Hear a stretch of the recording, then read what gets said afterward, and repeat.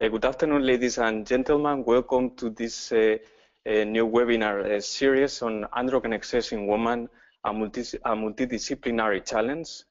As you can see on your screen, today our speaker is Dr. John Stevenson from the United Kingdom with the topic androgen excess and metabolic and cardiovascular disorders.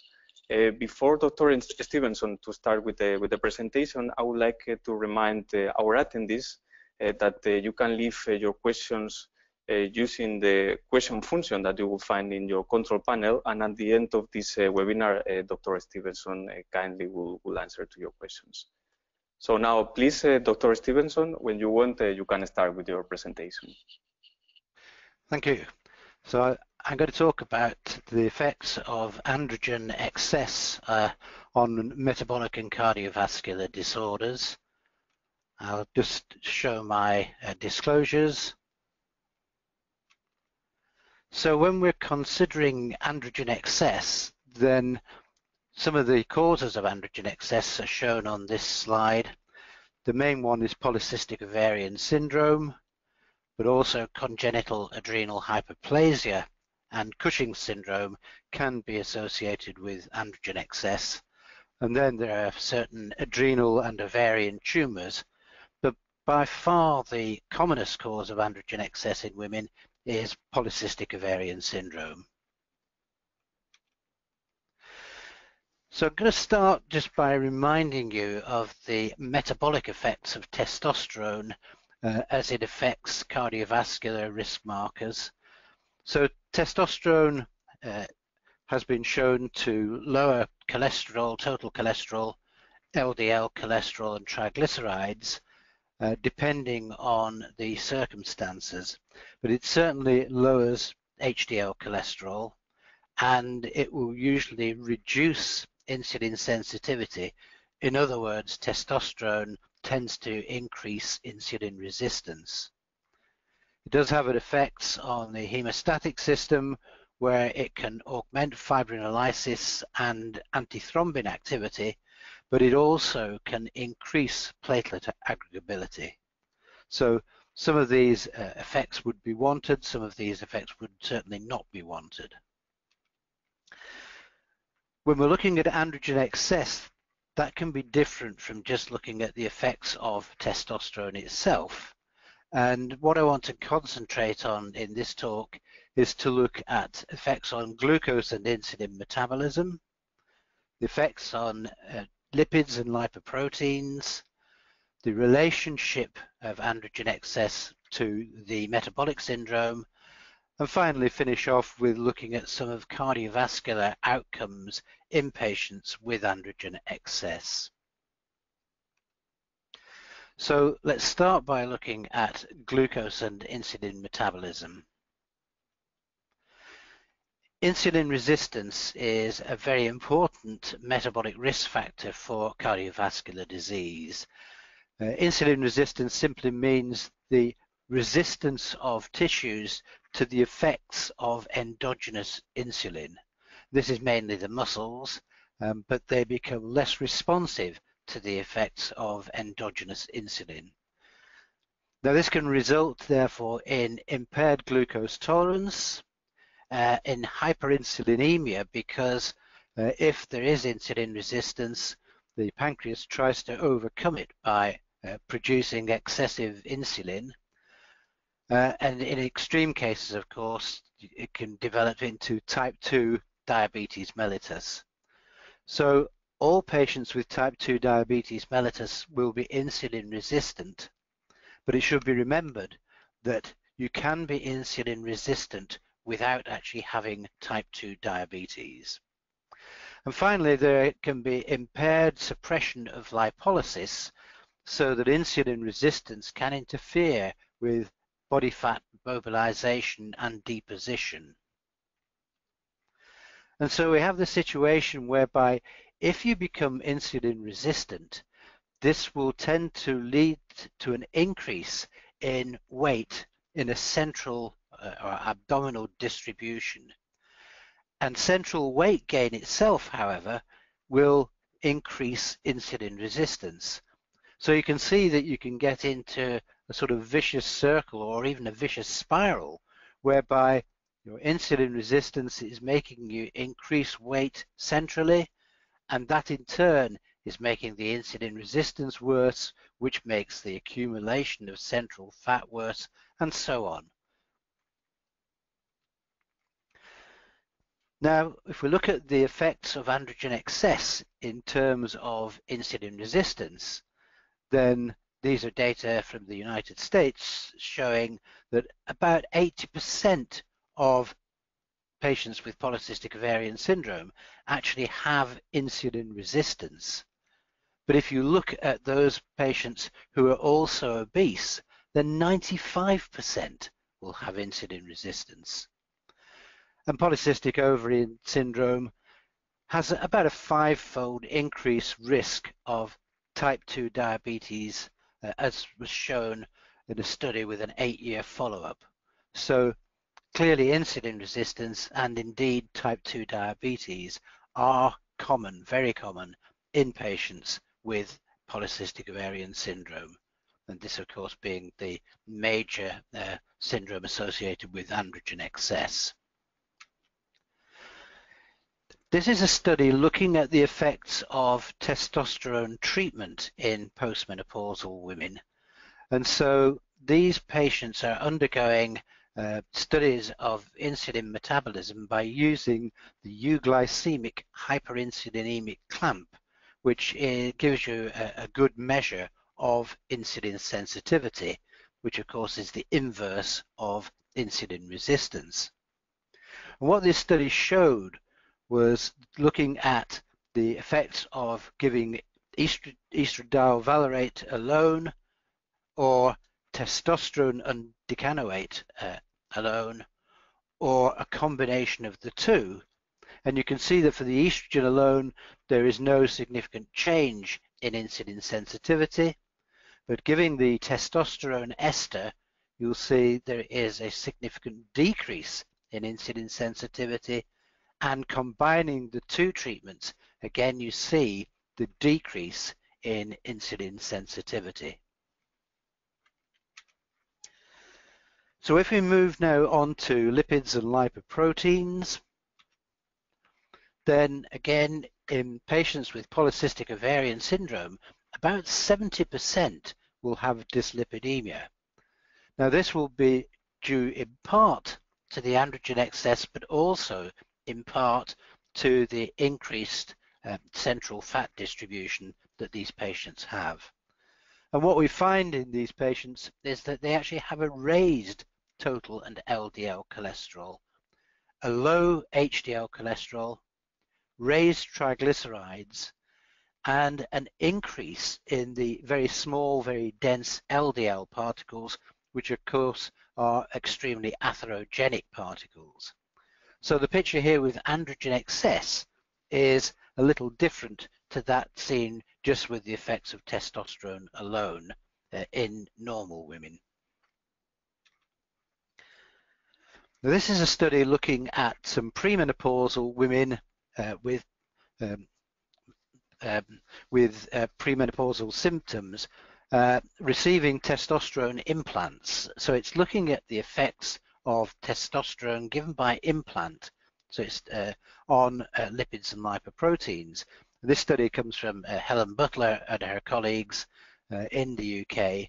What she found was that there was a significant reduction in HDL cholesterol and in its carrier apolipoprotein A1. And in fact, she was also looking at hemostatic parameters, and you can see with these various hemostatic parameters, there was actually no change in any of these. So the main change that was seen giving testosterone to otherwise healthy premenopausal women was a significant reduction in HDL cholesterol. And I want to look at the relationship of androgen excess to the metabolic syndrome, and start off just by reminding you that the metabolic syndrome is a collection of metabolic disturbances, each one of which in its own right can be a risk factor for coronary heart disease, and indeed some of them are risk factors for the development of type 2 diabetes. So you can see the various factors involved here.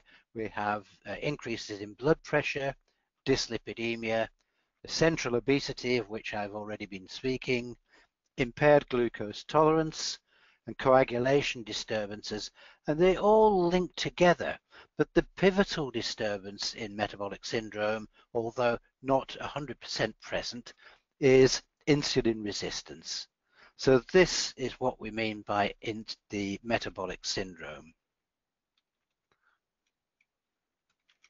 So if we look at how we diagnose metabolic syndrome, and these criteria are now generally agreed upon by various medical organizations, were published by George Alberti several years ago. So the presence of any three of the following abnormalities can give a diagnosis of metabolic syndrome. Firstly, an increased waist circumference. For those of us outside of the USA, particularly in Europe, that would be for males an increased waist circumference of greater than 94 centimeters, for females 80 centimeters. You can see that our American colleagues actually have to have rather more generous criteria, and so for males 102 centimeters and for females above 88 centimeters. The presence of a fasting glucose level above 5.6 millimoles per liter, or if the patient is taking any form of glucose lowering agent, that would also count as one criterion. An HDL cholesterol below 1.04 millimoles per liter for men and below 1.3 millimoles per liter for women. Fasting triglycerides above 1.7 millimoles per liter. And in terms of blood pressure, a systolic blood pressure above 130 or a diastolic blood pressure above 85. So the presence of any three of these different criteria allows the diagnosis of metabolic syndrome, and this is now generally accepted. So let's have a look at the association of metabolic syndrome with androgen excess. What we find normally in normal adults, and these again are data from the United States, but the prevalence there of metabolic syndrome is about 23%. But if you look at the prevalence of metabolic syndrome in women with polycystic ovarian syndrome, you can see that it's almost doubled. It's 43%. So a major association of androgen excess with the metabolic syndrome. Now, if we then look at the effects of androgen excess on blood pressure, then the problem here is that studies of polycystic ovarian syndrome women and looking at blood pressure, the findings are often confounded by body mass index and by a high body mass index, because of course that is also a major risk factor for hypertension. So this is a cross-sectional study of over 150 women with polycystic ovarian syndrome, and what they found in the first study, this is the one in hypertension, was that the free androgen index was associated with an elevated systolic and diastolic blood pressure, which was independent of age and obesity and insulin resistance and dyslipidemia. So this is a direct association with blood pressure. Another study looking at 36 women with PCOS compared with 55 controls who were matched to these PCOS women according to body mass index. Ambulatory blood pressure monitoring was performed, and the main finding of this study was that women with polycystic ovarian syndrome have higher daytime systolic blood pressures. So this would seem to be the result of androgen excess in this case. And lastly, let's look at cardiovascular outcomes in patients with androgen excess. So why are we concerned about androgens, and particularly testosterone, and the cardiovascular system? And it is because there's a widespread belief that in terms of coronary heart disease at least, testosterone is harmful. Why is this a common thought? Because coronary heart disease is more common in males than in females, and of course males have got much greater testosterone levels. Premenopausal females with coronary heart disease have been found to have higher testosterone levels than controls. Anabolic steroid abusers get premature coronary heart disease. And finally, testosterone does have some adverse metabolic effects. So this is why people can conclude that testosterone is harmful. However, testosterone could be considered to be beneficial in terms of coronary heart disease risk. Men with coronary heart disease have lower testosterone levels than age-matched men without coronary heart disease. Hypogonadal males have got an increased risk of coronary heart disease. High postmenopausal endogenous androgen levels are associated with a lower coronary heart disease risk. And we know that testosterone does have some direct beneficial vascular effects. These effects seem to be independent of effects on the vascular endothelium. So what are the vascular effects of testosterone? Well, testosterone causes arterial relaxation in vitro, looking at studies on rings of arteries that are exposed to testosterone, where the relaxation can be measured. It appears to be an endothelium independent effect because in these studies, if the endothelium is reduced from the vessels, you still see relaxation. And studies have shown that this is not mediated through prostaglandin I2, it's not mediated through cyclic GMP, but it may be mediated through potassium-dependent channels. And the interesting thing here is that testosterone itself is more potent in causing arterial relaxation than any of the testosterone analogues or esters. And when you're considering women who perhaps are treated with testosterone, then this is an important consideration to bear in mind. So what does endogenous testosterone do in terms of vascular function in postmenopausal women? And these are healthy postmenopausal women. So here is a study of 60 women aged between 45 and 75, and they are assessing vascular function by looking at flow-mediated dilatation in the brachial artery as measured by ultrasound. The findings were that in terms of the testosterone levels in these women, those with the lowest testosterone levels in the lowest tertile had the lowest flow-mediated dilatation response. Those with the medium tertile had a better response, but a significantly higher response compared to the ones with the lower testosterone levels was seen in those with the higher testosterone levels. And these are the actual levels being shown here. We also know that giving testosterone implants to women, postmenopausal women, and these are the data from Sue Davis's unit in Australia. Here you've got women who are on estrogen and implants and are then given testosterone together with the estrogen. So there's the control group showing in terms of flow-mediated dilatation no improvement, but here is the estrogen plus testosterone, the addition of testosterone to the estrogen giving a significant increase in flow-mediated dilatation.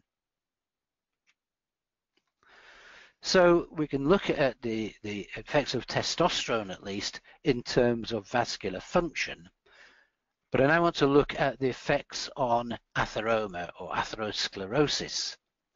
And looking at subclinical atherosclerosis, then it has been shown that you can see increased carotid artery intima media thickness in women with polycystic ovarian syndrome. These women have a greater prevalence of coronary artery calcification. So this is an overall view of the various published studies that was published in the Journal of Clinical Endocrinology and Metabolic Medicine. However, it is clearly not straightforward because individual studies have given very varying effects. So here at the top you see a study that found that endogenous androgens were negatively correlated to carotid artery intima media thickness, but in this study the endogenous androgens were positively correlated to carotid artery intima media thickness, and yet a third study showed no relation between endogenous androgen levels and coronary heart disease death in women. So clearly we've got quite a confused picture here, although in general it would seem that there probably is a relationship between certainly androgen excess and subclinical atheroma.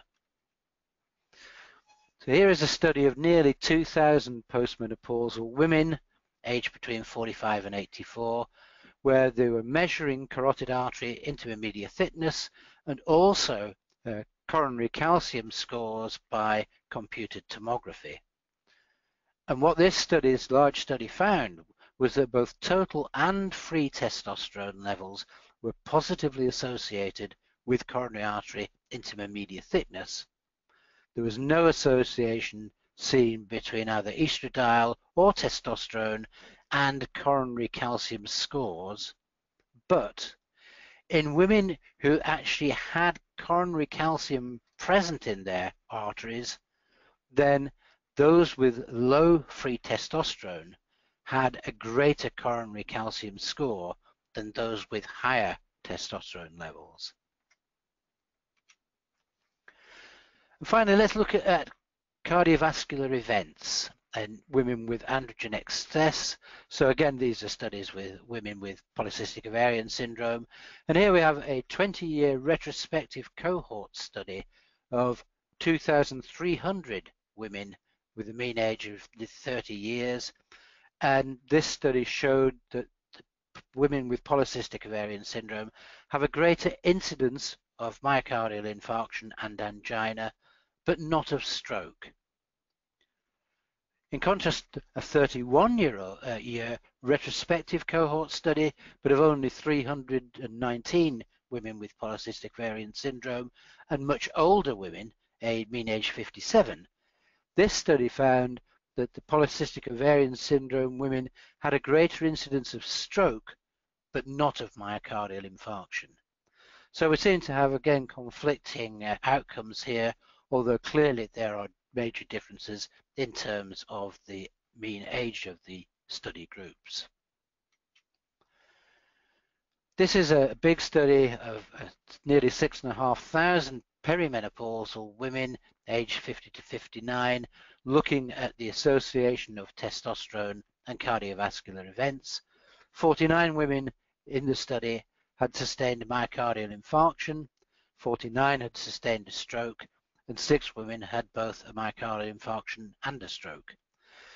And these were compared with matched women who had no cardiovascular disease, and what they found was that the women who had cardiovascular disease had a significantly lower androstenedione level and a significantly lower testosterone level. So this would again suggest that there is actually an association between low androgen levels and an increased risk of cardiovascular events.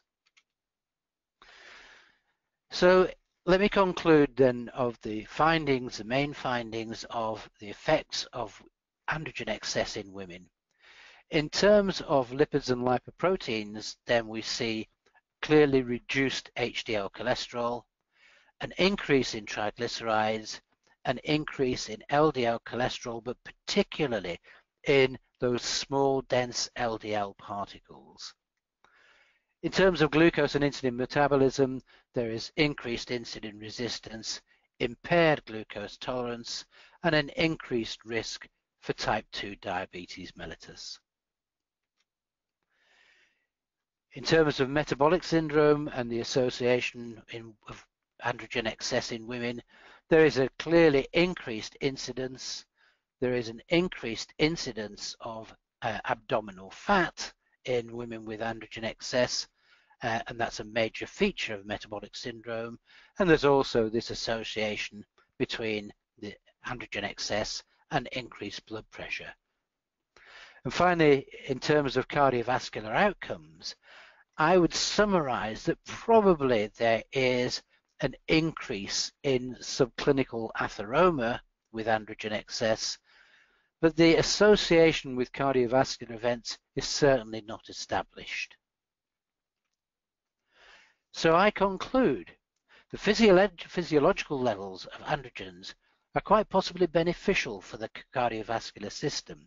So changes in levels of androgens within the physiological range, an increase is probably somewhat beneficial. However, androgen excess clearly has adverse effects for the cardiovascular system, and at the same time, androgen deficiency has adverse effects for the cardiovascular system. So androgens and even testosterone, I think on the whole, tend to be beneficial for the cardiovascular system, providing you don't have too much and providing you don't have too little. Thank you. Thank you very much, Dr. Stevenson, for your presentation. It was really great. And we continue with the next activity on this webinar on androgen excess with our polls. And everyone can participate. So a question will appear on your screen and you have a few options. You can select only one, and after each question, we will tell the correct answer. So here is the first question today.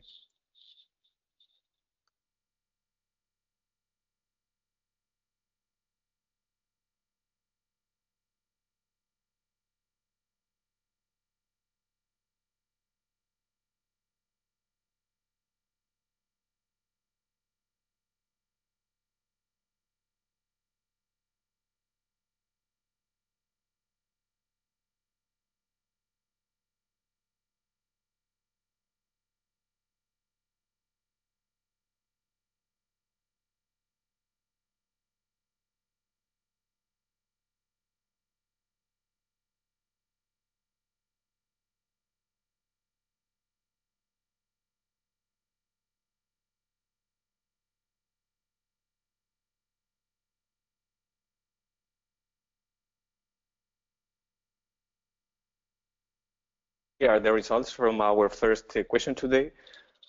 Women with polycystic ovarian syndrome have 38% of our attendees answer the option A, 46% of our attendees answer the option B, 8% of our attendees answer the option C, and also 8% of our attendees answer the option D.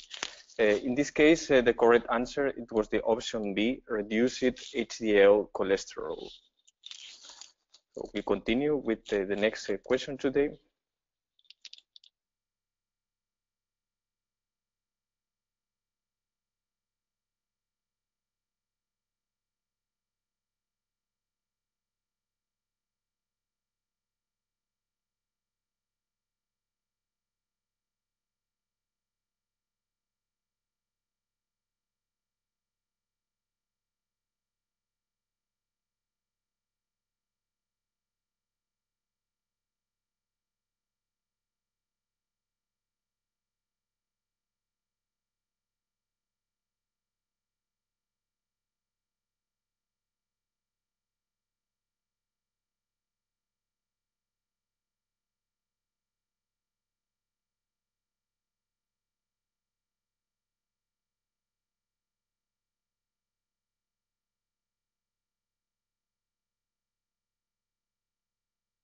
Here are the results from our second question today. Women with polycystic ovarian syndrome have 50% of our attendees answered the option A.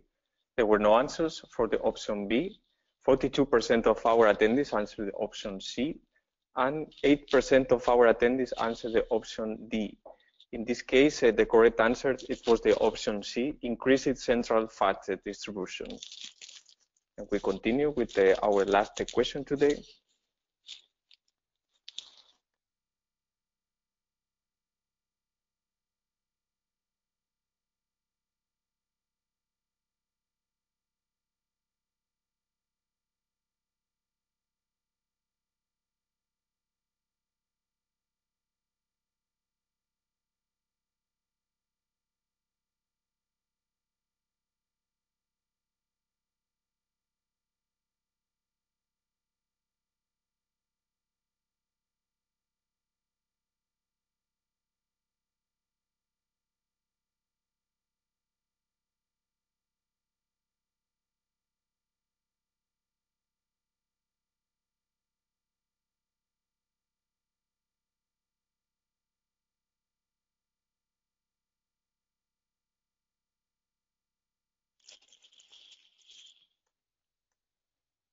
Here are the results from our last question today. High androgen levels are associated with, no, there were no answers for the option A. 31% of our attendees answered option B. 23% of our attendees answered the option C. And 46% of our attendees answered the option D, that in this case, it was the correct one, a lower CHD risk in postmenopausal women. So thank you everyone for participating. And we will give you one more minute if you have some extra questions for Dr. Stevenson. And I would like to ask him if he has some comment regarding the answers from our attendees.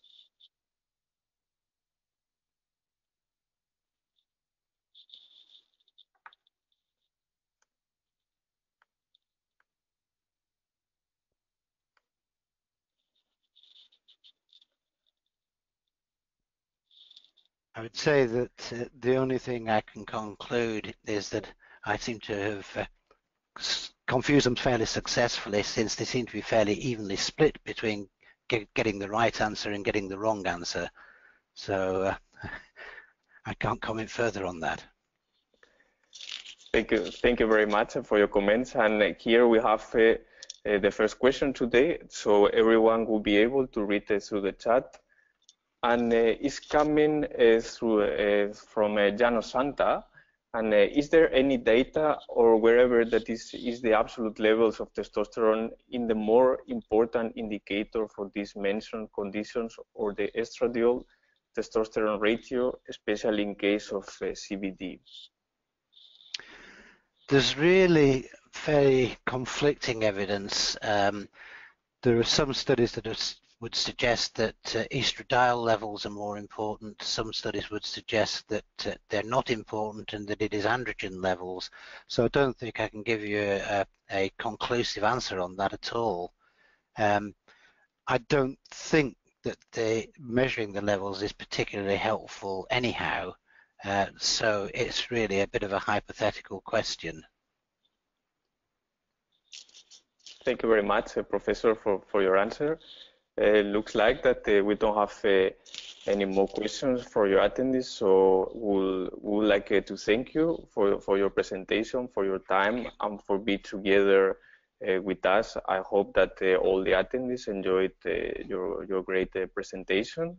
And also, I will take the opportunity to invite our attendees for our next session in Androgen Excess that will take place on 29th of June with our speaker, Professor Irene Lambrinoudaki, President of the European Menopause and Andropause Society. So also I would like to remind our attendees that this session is being recorded. So in the following days, you will receive the instructions how to view again online. So once again, Professor, we really appreciate to have you today. Thank you very much, and I'm wishing you a very good day to you and to all the attendees. Thank you. Thank you.